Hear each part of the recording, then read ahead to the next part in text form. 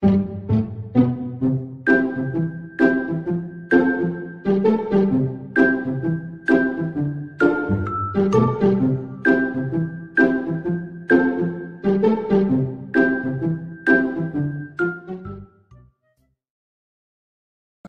男一点的，然后看着长得比较小的，但是性格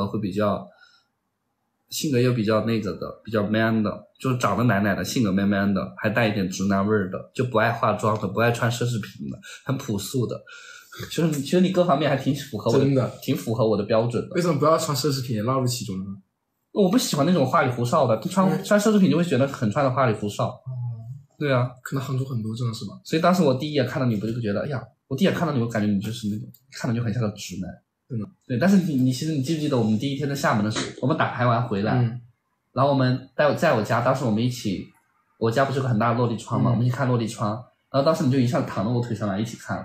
当时那个四川队长去上厕所，就躺到我腿上来一起看了。真的假的？对啊，然后那个四川队长一出来就立马就坐起来，当时你很自然就躺到我腿上，你都不记得了？不记得了，我不记得了。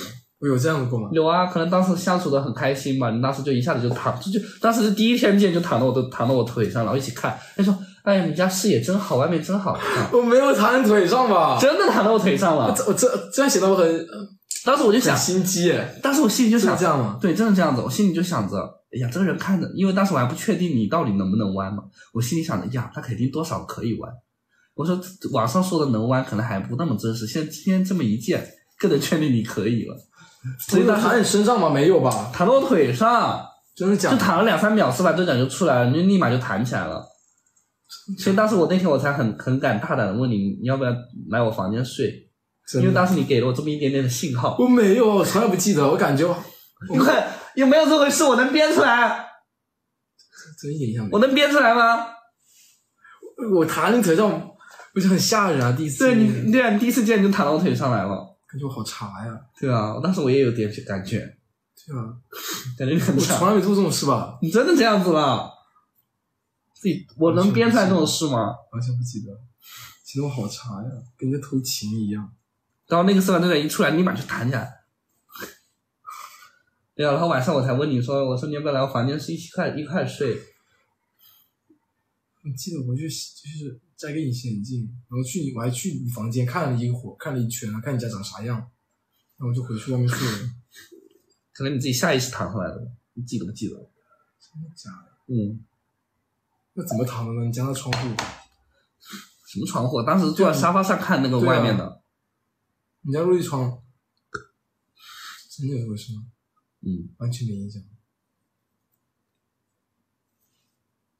天啊！那你当时在厦门什么感觉呢？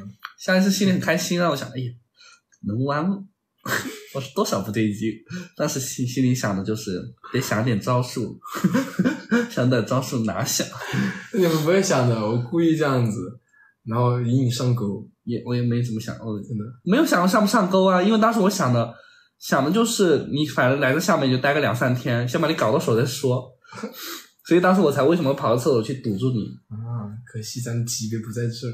对啊，咱的级别可高，一般人都拿不下。你现在在这里说自己级别可高，多高多拿下，你看现在不还在这里玩4个月了，不还是这样吗？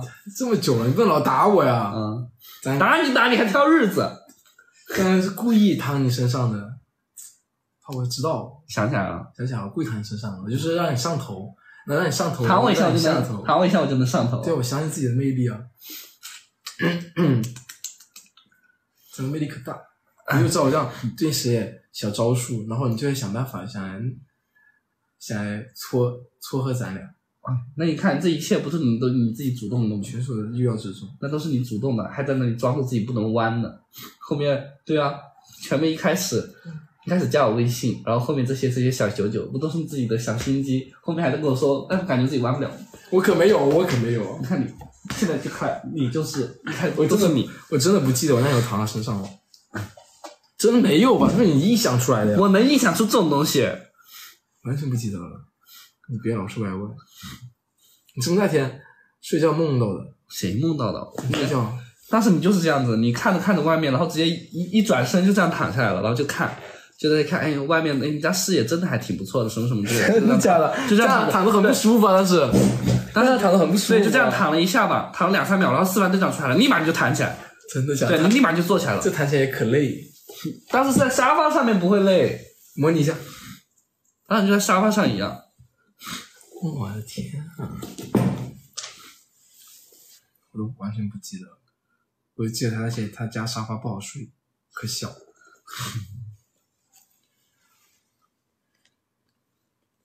如果进房间会怎么样？进房间他应该也不敢对我做啥。对，当时第一次我也不敢干嘛的。如果我对你干嘛，你还对我干嘛吗？如果你主动的干嘛了，比如说主动先摸了我一下腿啊，或者干嘛的，我就会干嘛了。真的？如果说你一直不敢干嘛，你一直不敢动的话，我就上手啊，开始。然后呢？我开始压上去亲啊。不能说这些。哎呀，怎么了？不能说这些。那你都给我暗号了，给我示意，给我不会再不能说这些。都给我暗号了，我还能不敢干吗？谁要然后后面我问你进不进来，你又不进来。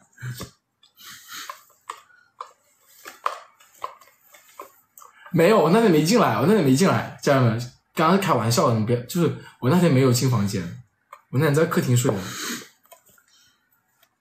我那天没有进房间。如果那天进房间吊着你，就摸摸你，那又啥也不给你干。我们俩那一天我们直过播，那一天他们都能看得出来，我们俩的感觉是跟别人不一样的。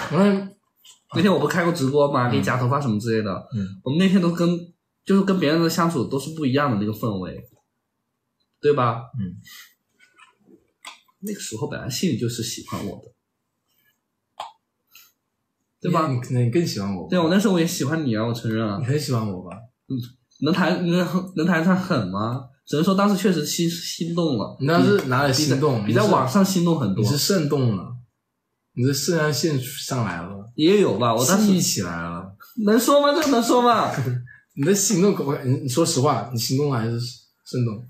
我当时还要多一点。当时说实话，当时那个时候因为对你还不是很了解，当时外在确实挺吸引我的，因为当时又加上很多时候我都是快餐式的一种谈恋爱，当时确实是想过那3天把你搞到手，顶多就是，但是那样子也会很快啊，可能也就走不到这一步了。我按我的心，我是不可能给你那3天就给你，就给我，对啊，你后面去成都找你不也没给我吗？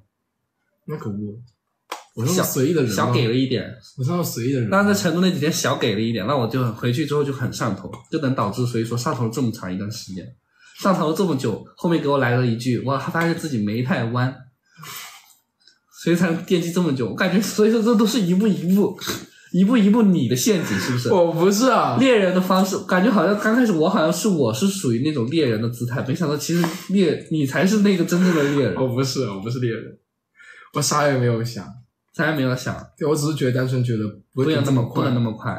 对啊，因为我分不清你到底是喜欢我还是只喜欢我的外在啊。我分不清是喜欢我还是喜欢我的外在，所以我不可能这么轻易的。对，但是我第一次见到他，我确实是七星娱乐了。而且我一开始不想给他，是因为我怕他把我玩完之后，他就跟我那个就不理我啥的了，然后把我的位置处得很尴尬。因为当时我也就是也不一定就是会喜欢男生，就当时本来我还不完全啊，如果我被他调戏完，然后他又不理我了，然后以后我怎么办呢？然后我又没人要了，然后又背了一个就是半完不值的感觉，然后给别人说，然后我肯定不会让自己背这种名声在身上的。而且身边这一圈朋友都是这一圈人，如果我跟他发生点啥的话，他们都会知道啥的，所以我肯定不可能这么轻易就给他了。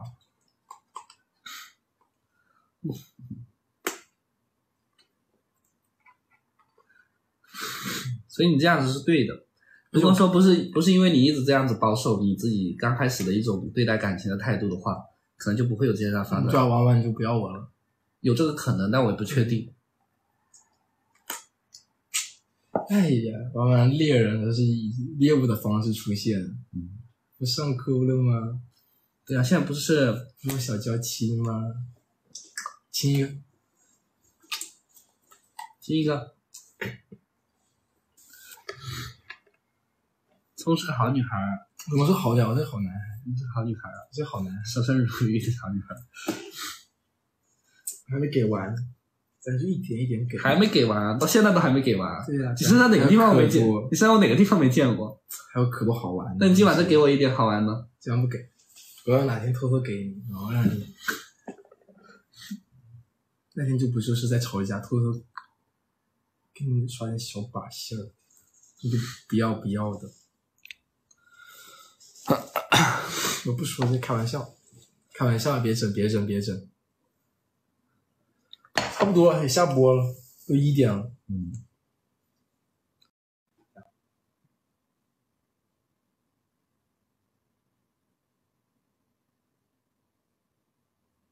干嘛啊？什么意思？别亲我，咱一个晚上我就下播了。原来刘聪才是调戏，不是吧？他只是跟随自己的心出发了而已。然后我以前也没谈过这样子的人，因为我以前混进这个圈子太久，对待感情确实是比较随意的。我是能说实话，我也从来没说过自己是一个以前是对待感情多认真的一个人。以前确实对待好几段感情都比较随意。